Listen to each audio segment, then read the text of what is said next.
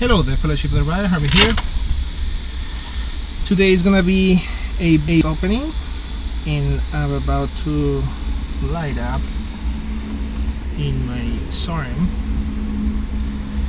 and I have no idea what is here.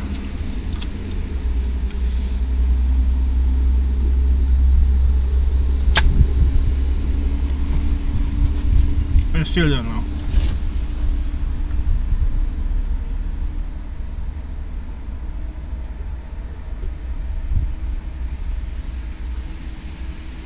I want to say 7 Seas Gold.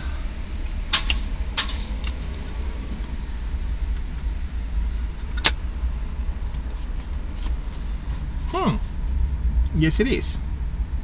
All right. So for the delay,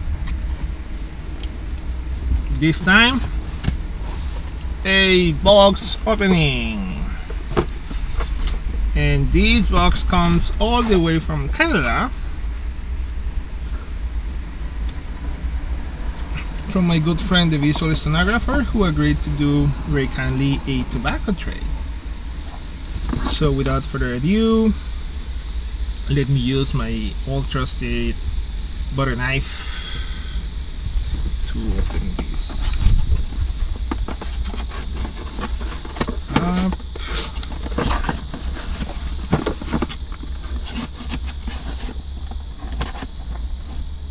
Okay, there we go.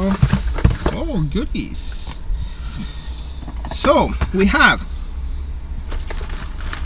a bag with some tins in it and some baccy there, and even some silica gel here, and a note. Let's see the note first. Full color, you cannot see it. I've included a few types of tobacco that you may like. If not, please feel free to pass them out. Puff away. Thank you very much, sir. Highly appreciate it. And let me share the goodies. We have a tin of chocolate flake Samuel Gawith, and also from Samuel Gawith Perfection, and an open tin of plum cake. That's awesome. And finally, a bag of squadron leaders. So look at that, squadron leader, a good couple of, perhaps even like 3 ounces there. So this is absolutely awesome. Of course, you know I'm kidding, right? This wasn't the box that this came with. This is obviously a shoebox from that we order here online, and nobody can open a box with this. and as fake as this box opening was, it was in an envelope, and I already tried a couple. I tried Squadron Leader, and I liked it. I think it was a very nice English, and Kevin has been dying trying to buy some of these. So this actually, the bag is for you.